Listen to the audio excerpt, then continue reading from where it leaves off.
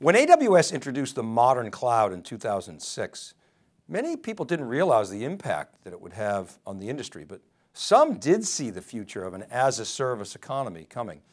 I mean, SaaS offerings came out several years before, and the idea of applying some of these concepts to infrastructure and simplifying deployment and management kind of looked enticing to a lot of customers. And a subscription model, or better yet, a consumption model, was seen as a valuable proposition by many customers. Why not apply it to infrastructure? And why should the hyperscalers have all the fun? Welcome to At Your Storage Service. My name is Dave Vellante, and as an analyst at the time, I was excited about the as-a-service trend early on. And one of the companies that caught my attention back in the beginning of last decade was Pure Storage. Pure not only was delivering cloud-like simplicity, but its no forklift approach to infrastructure was ahead of its time. And that's why we're here today, to dig into what's happening with the as-a-service trends that we see popping up all over the world. Today we're going to dig into 3 sessions with noted experts in the field. First, Prakash Darji is the General Manager of the Digital Experience Business Unit at Pure Storage. He's going to join us. And then we bring in Steve McDowell. Steve's a Senior Analyst for Data and Storage at More Insights and Strategy, a well-known consultancy and analyst firm. And finally, we close with Emil Stam. Emil is the Chief Commercial Officer and Chief Marketing Officer at OpenLine. OpenLine's a managed service provider. They serve the mid-market. And Emil's got a very wide observation space. He's going to share what he's seeing with customers. So sit back and enjoy the show.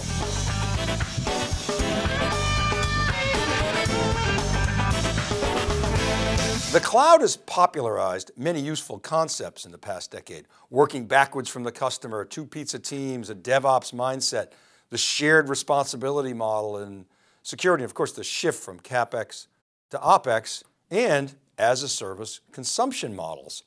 The last item is what we're here to talk about today. Pay for consumption is attractive because you're not over provisioning, at least not the way you used to. You'd have to buy for peak capacity events. But there are always 2 sides to every story, and while pay for use more closely ties IT consumption to business value, procurement teams don't always love the uncertainty of the cloud bill each month. But consumption pricing and as-a-service models are here to stay in software and hardware. Hello, I'm Dave Vellante, and welcome to At Your Storage Service, made possible by Pure Storage. And with me is Prakash Darji, who's the General Manager of the Digital Experience Business Unit at Pure. Prakash, welcome to the program.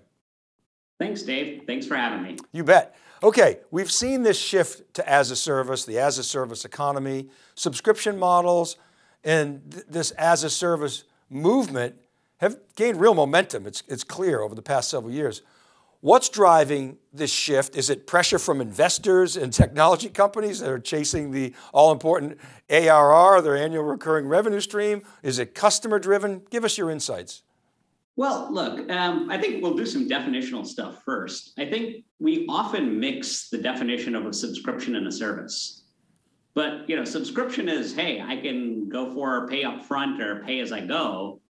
Service is more about how do I not buy something, just buy the outcome.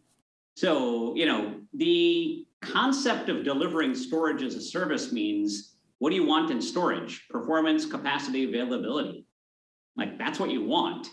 Well, how do you get that without having to worry about the labor of planning, capacity management? Those labor elements are what's driving it. So I think in the world where you have to do more with less, and in a world where security becomes increasingly important, where standardization will allow you to secure your landscape against ransomware and those types of things, those trends are driving the SaaSification of storage. And the only way to deliver that is storage as a service. So that's good. You may be thinking about it differently than some of the other companies that I talk to, but so you've made inroads here, pretty big inroads actually, and changed the thinking in enterprise data storage with a huge emphasis on simplicity. That's really Pure's raison d'etre. How does storage as a service fit in to your innovation agenda overall? Well, our innovation agenda started, as you mentioned, with the simplicity, a decade ago with the evergreen architecture. That architecture was beyond the box. How do you go ahead and say, I can improve performance or capacity as I need it? Well, that's a foundational element to deliver a service, because once you have that technology, you can say, oh, you know what? You've subscribed to this performance level. You want to raise your performance level. And yes, that'll be a higher dollar per gig or dollar per terabyte. But how do you do that without a data migration? How do you do that with a non-disruptive service change? How do you do that with a delivery via a software update? Those elements of non-disruptive updates, when you think SaaS, Salesforce, you don't know when Salesforce does an update. You don't know when they're increasing something, adding a new capability. It just shows up. It's not a disruptive event. So to drive that standardization and SaaSification and service delivery, you need to keep that simplicity of delivery first and foremost.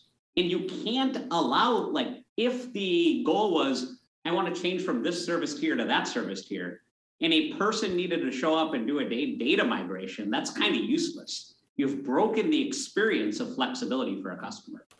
Okay, so I like the Salesforce analogy, but I want to jump out and do a little aside for a second. So I've got to make some commitment to Pure, right? Some baseline commitment. And if I do, then I can dial up and then pay for what I use, and I can dial it down, correct? Correct. Okay, I can't do that with Salesforce. Right? I could dial up, but then I'm stuck with those licenses. So you have a better model in Salesforce, I would argue. Okay. Yeah, I would agree with that. Okay, so, and I got to pay for everything up front. Anyway, let's go back to, I was kind of pushing at you a little bit at my up front, about, the ARR model, the all important, financial metric. But let's talk from the customer standpoint. What are the benefits of consuming storage as a service from your customer's perspective? Well, one is, when you start your storage journey, do you really know what you need? And I would argue most of the time people are guessing, right? It's like, well, I think I need this. This is the performance I think I need, or this is the capacity I think I need. And, with the scientific method, you actually deploy something and you're like, do I need more? Do I need less? You find out as you're deploying. So in a storage as a service world, when you have the ability to move up performance levels or move out capacity levels, and you have that flexibility, then you have the ability to adjust to meet demand as you deploy. And that's the most important element of meeting business needs today. The applications you deploy are not in your control when you're providing storage to your end consumers. They're going to want different levels of storage. They're going to want different performance thresholds. And it's kind of a pay for performance type culture, right? You can use HR analogies for it. You pay for performance. You want top talent, you pay for it. You want top storage performance, you pay for it. You don't, you can pay less and you can actually get lower performance tiers. Not everything is a tier 1 application, and you need the ability to deploy it. But when you start, how do you know the way your end customers are going to be consuming, or do you need to dictate it up front? Because that's infrastructure dictating business inflexibility. And you never want to be in that position. I got another analogy for you. It's like, we do a lot of hosting at our home, and, like Thanksgiving, right? And you go to the liquor store and say, okay, what should I get? Should we get red wine? We got to get white wine. We got to get some beer. Should I get bubbles? Yeah, get some bubbles. Because you don't know what people are going to have. And so you over provision everything. And then there's a run on bubbles and you're like, we're running out of bubbles. So you just overbuy. But there's a liquor store that actually will take it back. So I'm going to do business with those guys every time, because it's way more flexible. I can dial up capacity, or I can dial up performance and dial it back down if I don't use it. Or you're going to be drinking a lot more the next few weeks. Yeah, exactly, right? Which is the last thing you want. Okay, so let's talk about how Pure kind of meets this as a service demand. You've touched upon your differentiators from others in the market. Love to hear about the momentum. What are you seeing out there? Yeah, look, our business is growing well, largely built on what customers need. Specifically, where the market is at today is there's a set of folks that are interested in the financial transformation of CapEx to OpEx. That definitely exists in the industry around, how do I get a pay-per-use model? The next kind of more advanced customer is interested in, how do I go ahead and remove labor to deliver storage? And a service gets you there on top of a subscription. The most sophisticated customer says, how do I separate storage production with consumption? And production of storage, being a storage producer, should be about standardization so I could do policy-based management. Why is that important? Coming back to some of the things I said earlier, in the world where ransomware attacks are common, you need to standardize security policies. Linux has new vulnerabilities every other day, like find two to three critical vulnerabilities a week. How do you stay on top of it? The complexity of staying on top of it should be, look, let's standardize and make it a vendor problem and assume the vendor is going to deliver this to me. So that standardization allows you to have business policies that allow you to stay current and modern. I would argue in the traditional storage and appliance world, you buy something and the day after you buy it, it's worth less. It's like driving a car off a lot, right? The very next day, the car's not worth what it was when you bought it. Storage is the same way. So how do you ensure that your storage stays current? How do you ensure that it gets like a fine line that gets better with age? Well, if you're not buying storage and you're buying a performance SLA, it's up to the vendor to meet that SLA. So it actually never gets worse over time. This is the way you modernize technology and avoid technology debt as a customer. Yeah, I mean, just even the words you're using and the way you're thinking about this, Prakash, I think are different. And I love the concept of essentially taking my labor costs and transferring them to Pure's R&D. I mean, that's essentially what you're talking about here. So let's stick with the tech for a minute. What do you see as new or emerging technologies that are helping accelerate this shift toward the as-a-service economy? Well, the first thing is, I always tell people you can't deliver a service without monitoring. Because if you can't monitor something, how are you going to know whether you're meeting your service level obligation, right? So everything starts with data monitoring. The next step, layering on the technology differentiation, is if you need to deliver a service level obligation on top of that data monitoring, you need the ability to flexibly meet whatever performance obligations you have in a tight time window. So supply chain and being able to deliver anywhere becomes important. So if you use the analogy today of how Tesla works or a IoT system works, you have a SaaS management that actually provides instructions that pushes those instructions and policies to the edge. In Tesla's case, that happens to be the car. It'll push software updates to the car. It'll push new map updates to the car, but the car is running independently. It's not like if the car becomes disconnected from the internet, it's going to crash and drive you off the road. In the same way, what if you think about storage as something that needs to be wherever your application is? So people think about cloud as a destination. I think that's a fallacy. You have to think about the world in the view of an application. An application needs data, and that data needs to sit in storage wherever that application sits. So for us, the storage system is just an edge device. It can be sitting in your data center. It can be sitting in a Equinix. It can be sitting hosted. An MSP can run it. It can even be sitting in the public cloud. But how do you have central monitoring and central management where you can push policies to update all those devices? Very similar to an IoT system. So the technology advantage of doing that means that you can operate anywhere and ensure you have a consistent set of policies, a consistent set of protection, a consistent set of prevention against ransomware attack, regardless of your application, regardless of where it sits, regardless of what continent you're on.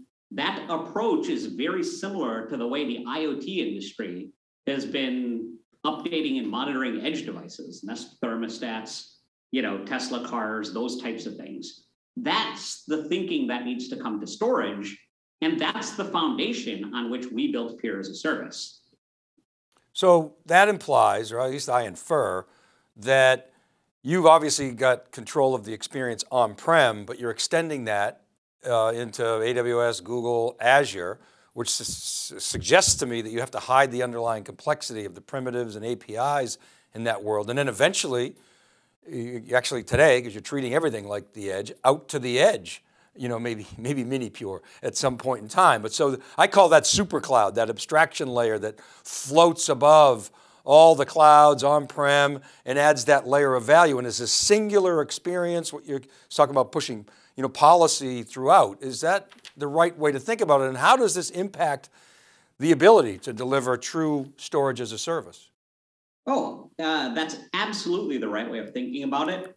The things that you think about from an abstraction kind of fall in three buckets. First, you need management. So how do you ensure a consistent management experience? Creating volumes, deleting volumes, creating buckets, creating files, creating directories, like management of objects, and create a consistent API across the entire landscape. The second one is monitoring. How do you measure utilization and performance obligations or capacity obligations or policy violations wherever you're at? And then the third one is more of a business one, which is procurement. Because you can't do it independent of procurement, meaning what happens when you run out? Do you need to increase your reserve commits? Do you want to go on demand? How do you integrate it into companies' procurement models such that you can say, I can use what I need, and it's not like every change order is a request to procurement. That's going to break an as-a-service delivery model.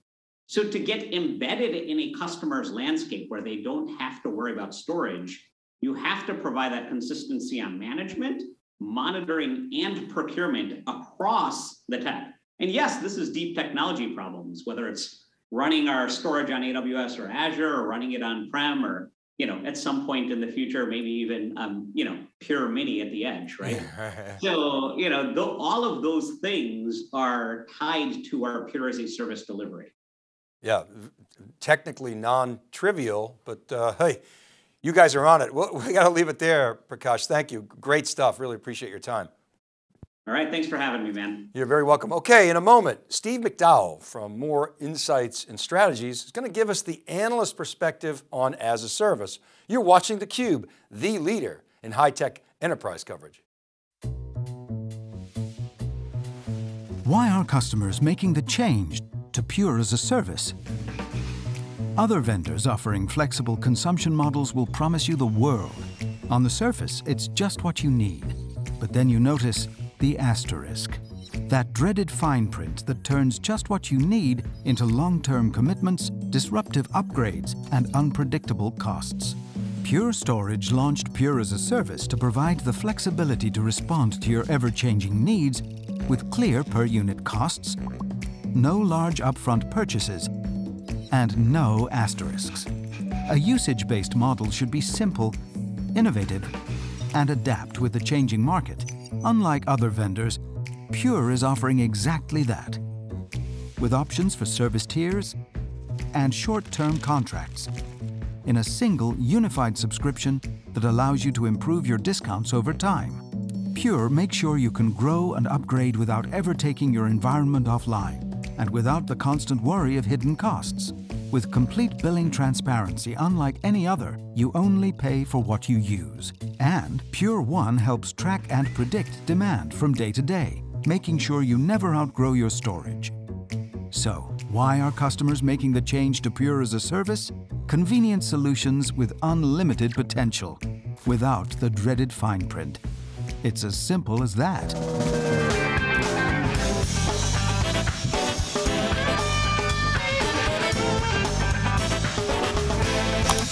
We're back with Steve McDowell, the Principal Analyst for Data and Storage at More Insights and Strategy.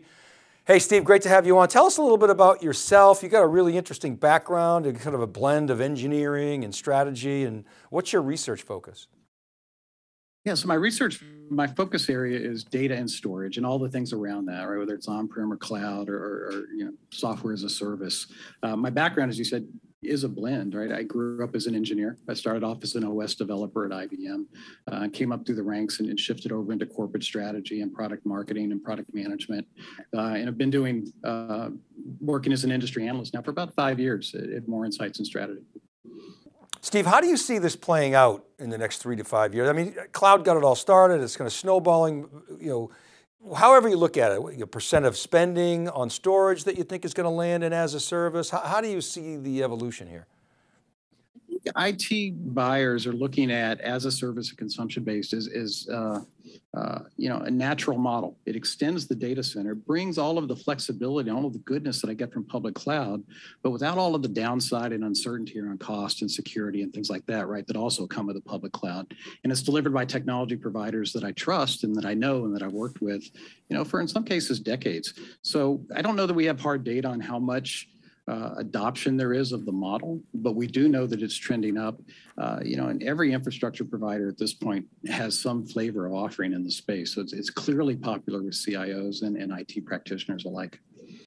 So Steve, organizations are they're different levels of maturity in their transformation journeys. And of course, as a result, they're going to have different storage needs that are aligned with their bottom line business objectives. From an IT buyer perspective, you may have data on this, even if it's anecdotal. Where does storage as a service actually fit in, and can it be a growth lever? It can absolutely be a growth leader.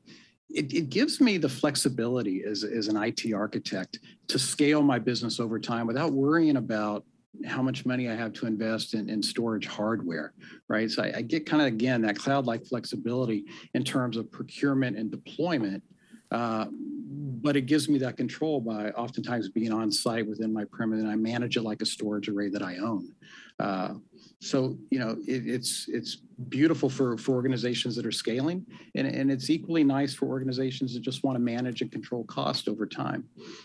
So it's a model that makes a lot of sense and fits, and certainly growing in adoption and popularity.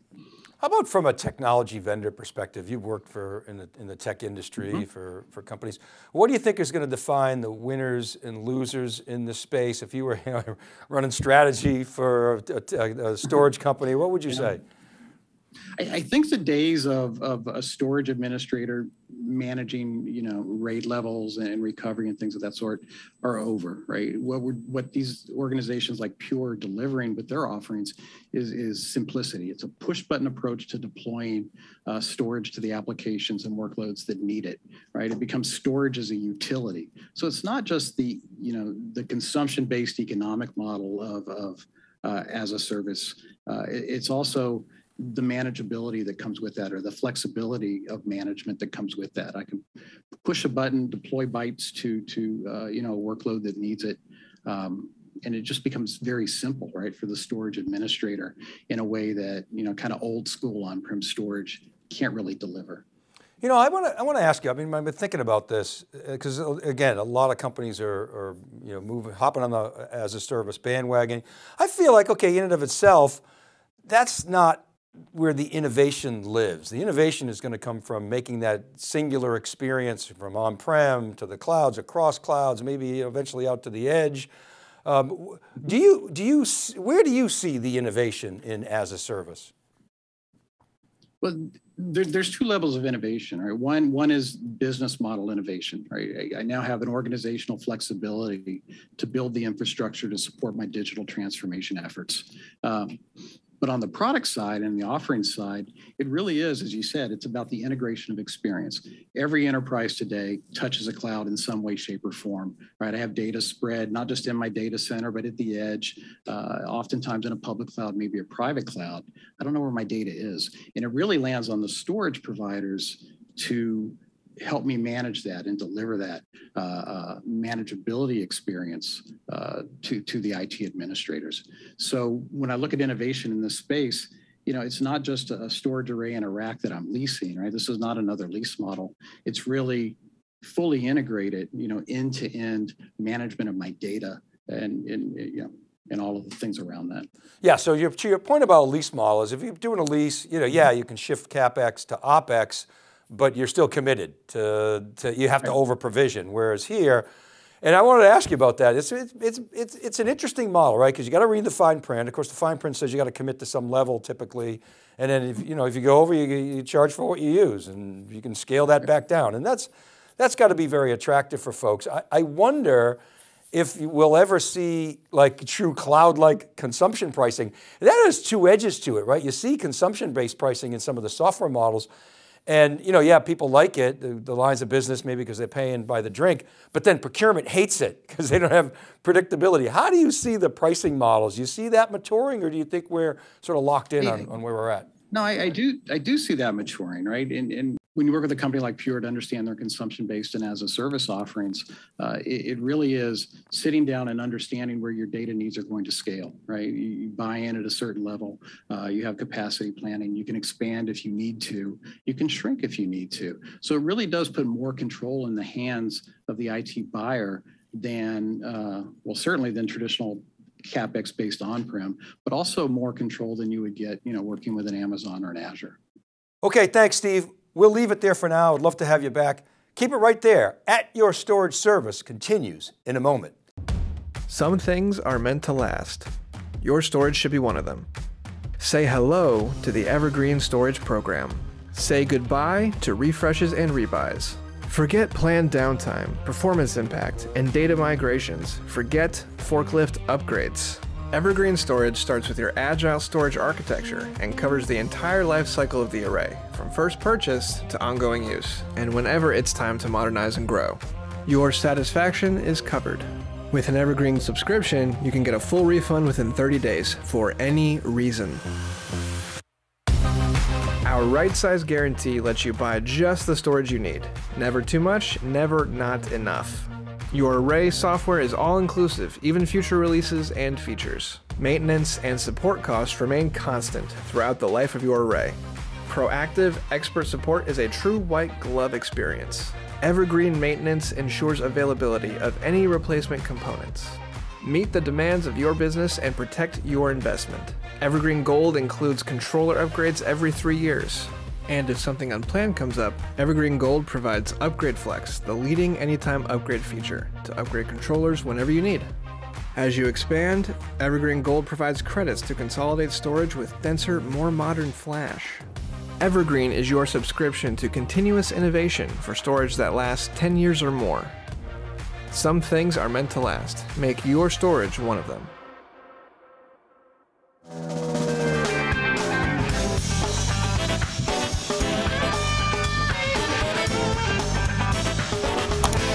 We're back at Your Storage Service. Emil Stam is here. He's the Chief Commercial Officer and Chief Marketing Officer of OpenLine. Thank you, Emil, for coming on theCUBE. Appreciate your time. Thank you, David. Nice, glad to be here. Yeah, so tell us about OpenLine. You're a managed service provider. What's your focus? Yeah, we're actually a cloud managed service provider. And I do put cloud in front of the managed services because it's not just only the service that we manage. We have to manage the clouds as well nowadays. And unfortunately, everybody only thinks there's one cloud, but it's always multiple layers in the cloud. So we have a lot of work in integrating it.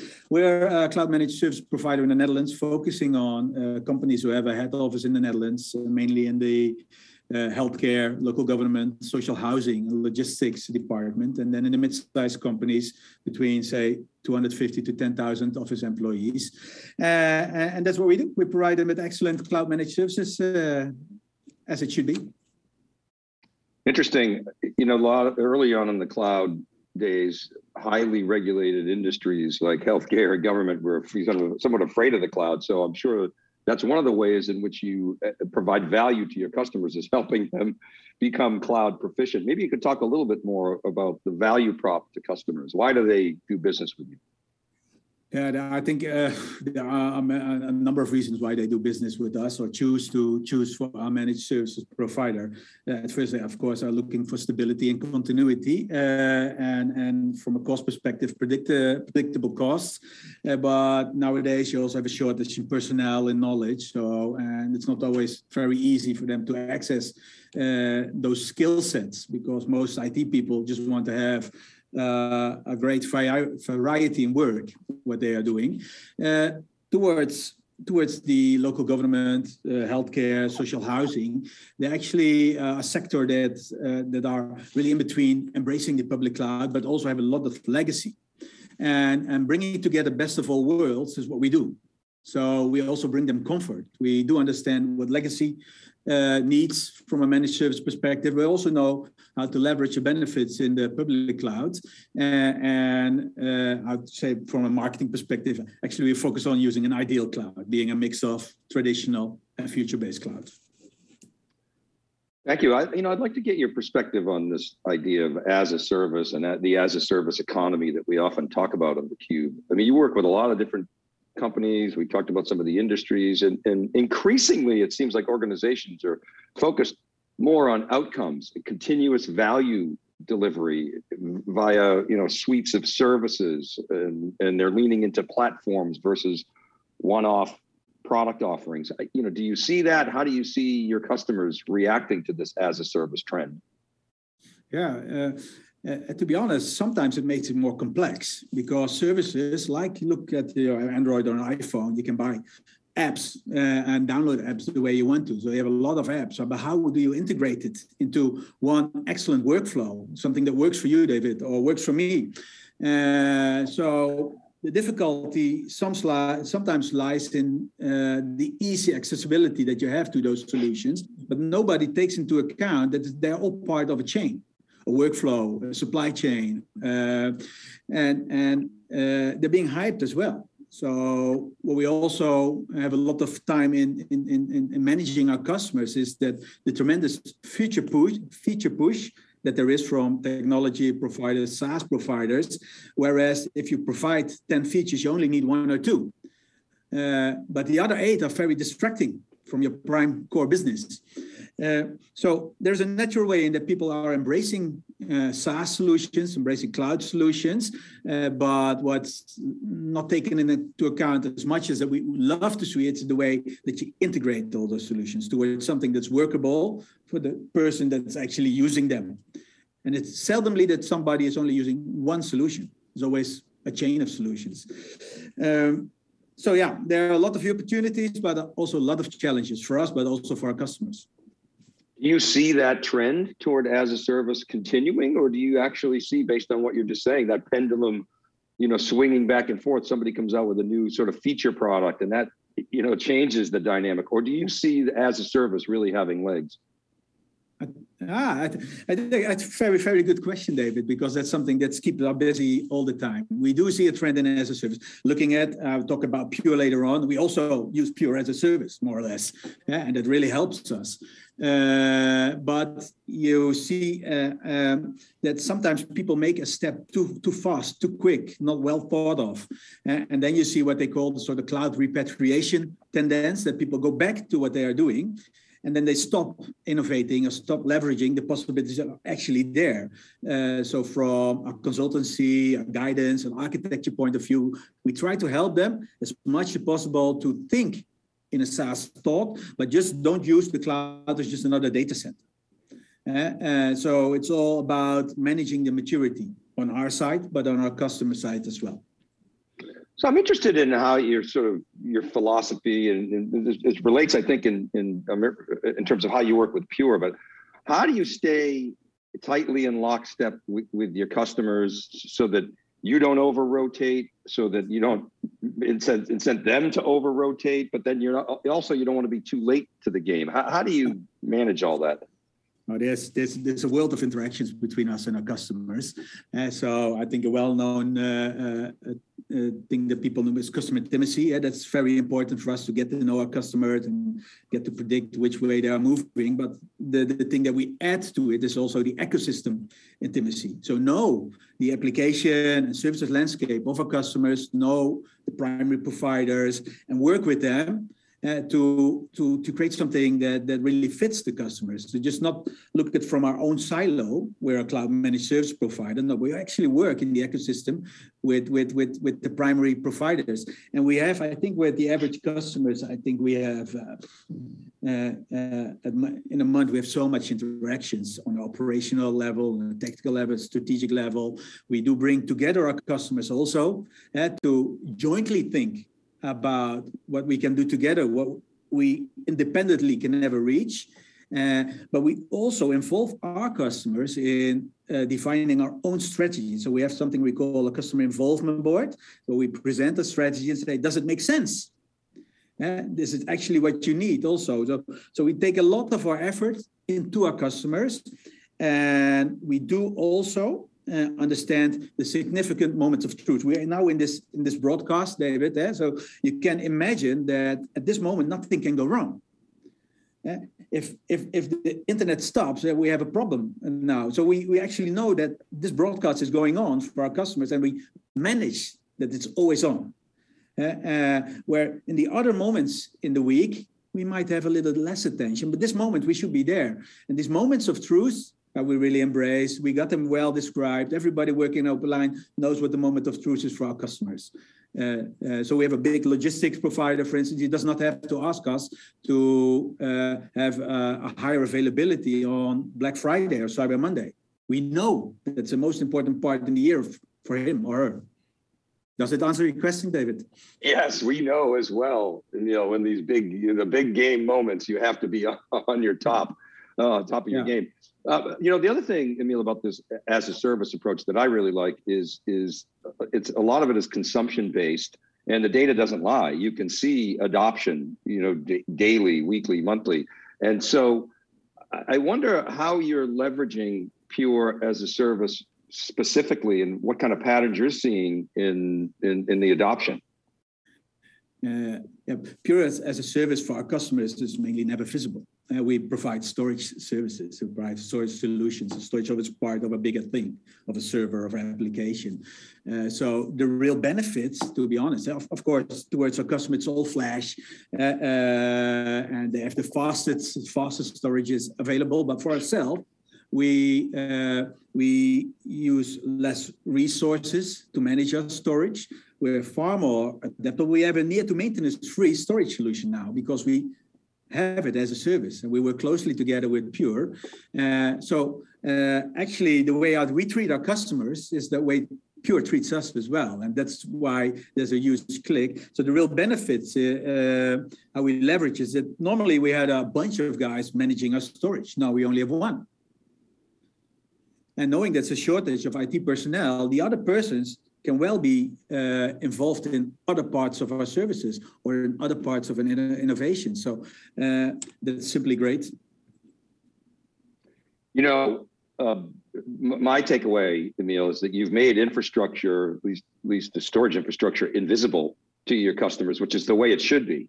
You shouldn't have to worry about it. And you've also attacked the labor problem. You're not provisioning LUNs anymore, or tuning the storage with arms and legs. So that's huge. So that gets me into the next topic, which is business transformation. That means that I can now start to attack the operational model. So I've got a different IT model now. I'm not managing infrastructure the same way I used to. So I have to shift those resources.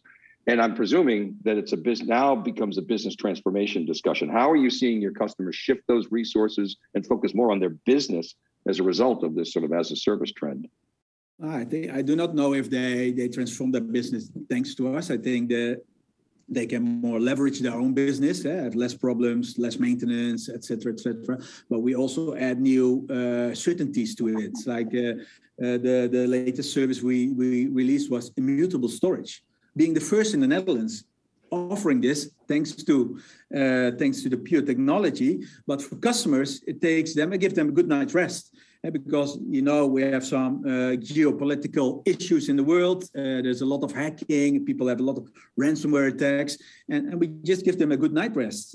So from a business transformation, does it transform their business? I think that gives them a comfort in running your business, knowing that certain things are well arranged. You don't have to worry about that. We will do that. We'll take that out of your hands, and you just go ahead and run your business. So to me, it's not really a transformation. It's just using the right opportunities at the right moment. The immutable piece is interesting but speaking of as a service, anybody can go on the dark web and buy ransomware as a service. I mean, it's you're seeing the as a service economy hit everywhere, the good and the not so good. And so I presume that your customers are looking at immutability as another capability of the service offering, and really rethinking, maybe because of the recent, ransomware attacks, rethinking how they approach business continuance, business resilience, disaster recovery. Do you see that? Yep, definitely. I think not all of them. Yeah, immutable storage is so it's like an insurance as well. What you have when you have immutable storage and you have a ransomware attack, at least you have your part of data, which if data is corrupted, you cannot restore it. If your hardware is broken, you can order new hardware, but data is corrupted, you cannot order new data. Now, we got that safe and well, and so we offer them the possibility to do the forensics and free up the data without a tremendous loss of time. But you also see that you raise the new, the new baseline for other providers as well.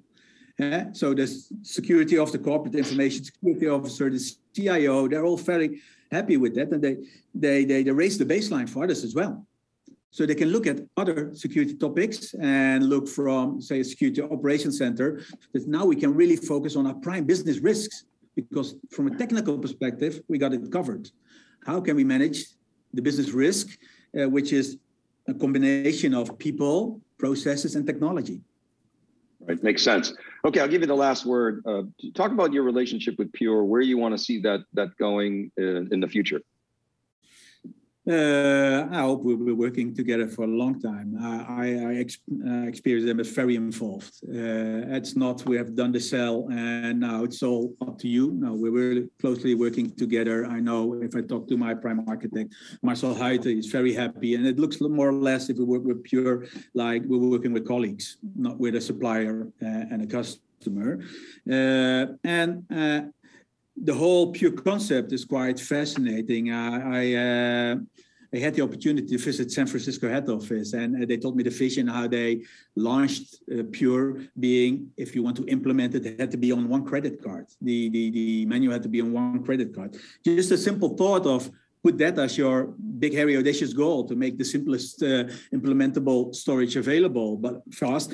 It gives me the expectation that there will be a lot of more surprises with Pure in the near future.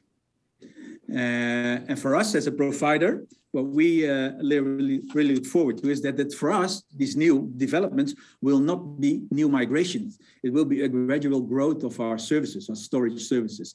So that's what I expect, and that was what we look forward to. Yeah, that's great. Thank you so much, Emil, for coming on theCUBE and sharing your thoughts, and best of luck to you in the future. Thank you. You're welcome. Thanks for having me. You're very welcome. Okay, in a moment, I'll be back to give you some closing thoughts on at your storage service. You're watching theCUBE, the leader in high-tech enterprise coverage.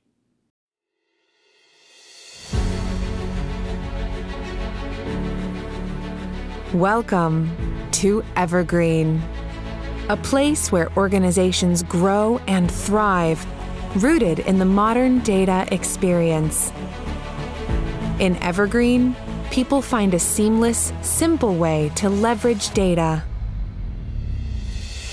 Through market-leading, sustainable technology, financial flexibility, and effortless management.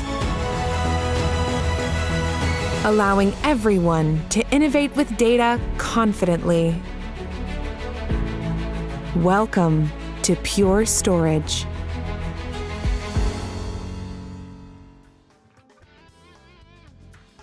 Now, if you're interested in hearing more about Pure's growing portfolio of technology and services and how they're transforming the enterprise data experience, be sure to register for Pure Accelerate Tech Fest 22. Digital event. It's also taking place as an in-person event on June 8th. You can register at purestorage.com/accelerate. purestorage.com/accelerate. You're watching theCUBE, the leader in enterprise and emerging tech coverage.